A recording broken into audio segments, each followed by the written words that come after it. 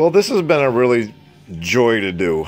I've been working on this freaking motor. This is some winch thing I bought on Craigslist. And it has forward and reverse. And what it was is to winch a boat up at a dry dock. And it has forward and reverse. And I bought this forward and reverse switch. And it's taken me like a half an hour to figure this son of a bitch out. And if you people ever run into this, I mean, I couldn't find videos on it, and the people who are doing videos were so goddamn complicated, I didn't know what the hell was going on. I got little maps drawn out of all this crap and how to do it. The easiest thing for me was to make little symbols to see when you turn this piece of shit in here, what makes contact with what.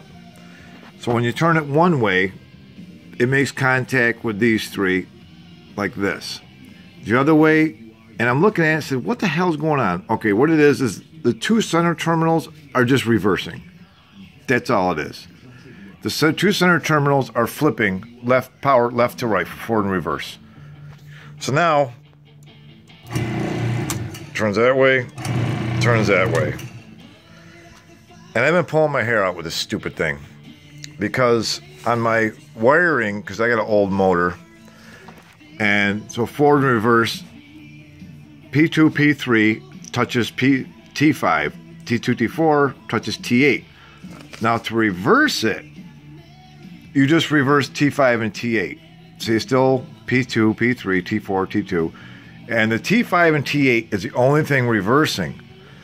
So your P2, P3 would be on this one and that one. And your T5 would go in the middle on this. Oh, what the hell, man? I'm not even looking in the right spot. Let me unplug this so I don't give myself a freaking shock.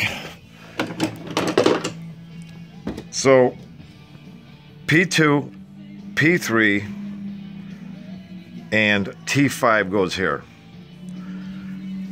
T4 and T2 and T8 goes here. And that's all it does.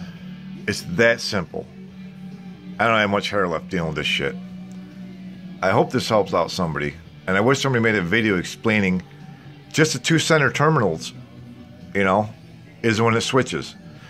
I get this damn diagram in here. I'm not familiar with this shit. I don't understand this crap.